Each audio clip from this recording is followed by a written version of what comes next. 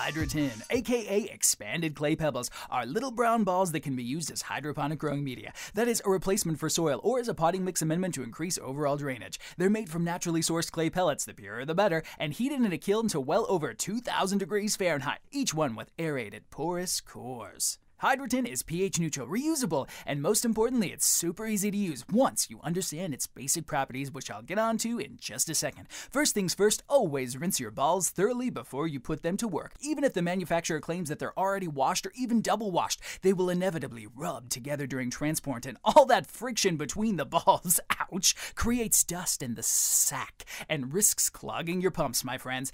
My technique is to sit the bag in the sink or the bathtub, stab the bottom a bunch of times with a screwdriver, and once all of your stress is dissipated, open up the top of the bag and run tap water through until the runoff is clear. Be sure that the balls get wet. A hose or a pipe or a jug can help too. After rinsing, some folks soak their clay balls in pH 5.5 water. Personally, I don't see the need. They're pH neutral and absorb very little water anyway, so you're not going to change that. Being clay, Hydroton has a high cation exchange capacity, which means it clings on to positively charged ions. But I just see this as a reason to irrigate frequently rather than to pre-soak. However, if you do want to give your balls a soak before use, then no harm done, amigos. To understand how to irrigate Hydroton properly, this simple experiment is quite informative. Take 5 grams of dry clay balls, or 4.998 grams, or yeah, it's close enough. Next, put them in some water. As you can see, some float, some don't. Don't worry about it, it's all good. Now weigh the wet balls at 5.38 grams, an increase of around 7.5%. Interestingly, letting the balls soak for 8 hours increased their weight to around 5.7 grams, an increase of around 15% from dry. So yes, a long soak does increase water content, but if you want to go that route, I think it would make more sense to soak in a mild vegetative nutrient solution at around pH 6 rather than plain water at pH 5.5. Anyway, soak or no soak, compare Hydroton with this Grodan AOK stone wool cube. It weighs just 3.1 grams. But submerge this puppy in water, give it a shake and reweigh it, and it's too heavy for my jeweler's scales. I have to weigh it in parts. Altogether, it weighs around 40 grams, an increase of over 1,100%, people, as opposed to when it was dry. Unsurprisingly then, Hydroton needs to be irrigated in a very different way compared to stone wool, coco coir, peat-based potting mixes, or soil for that matter. And this is precisely what I love about Hydroton. You really can't overwater it.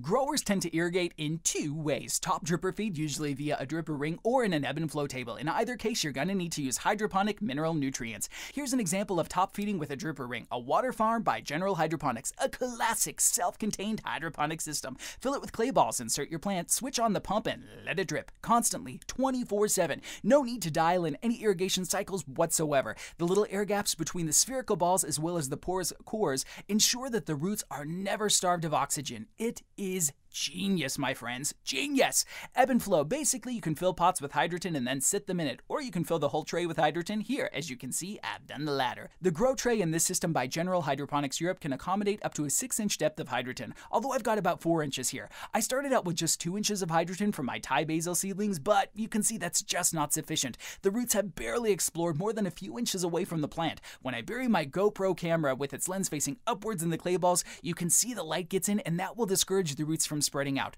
4 inches is your minimum depth of Hydroton if filling the whole grow tray. Better to go for 5 or more if growing for bigger plants. Hydroton anchors them really well, and some folks cover the tray with a sheet of blackout plastic and cut little holes for the plants to grow through in an effort to black out the light and encourage the roots to explore the upper layer of the clay balls. You'll notice some surface imperfections on the clay balls. This isn't a bad thing, as it lets more water into the porous core.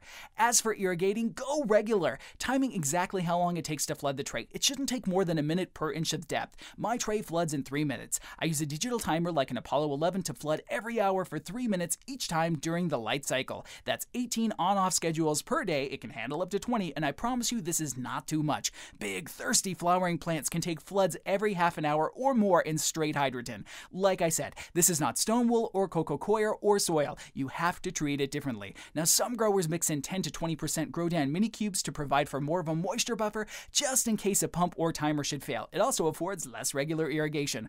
Other growers mix in dihydro, rocks of diatomaceous earth, at similar ratios to provide a source of silicon and a little more absorbency. You can use Hydroton as a propagation media, but I prefer to start with stone wool. If you're using an aero cloner, I recommend inserting your rooted cuttings into a net pot, backfilling with Hydroton, and then inserting the pot into your Hydroton bed. For leafy crops like mine, Thai basil, you can pull out the plants when you're done and simply replant with new ones. Use an enzyme product to help digest any remaining roots. You can reuse Hydroton if you pull out any old roots and sterilize it in hydrogen peroxide solution. I'll go through that in a separate video if you're interested. Okay, thanks for watching. Questions and comments below as always. See you again soon. Bye-bye. Oh, don't squeeze too tight.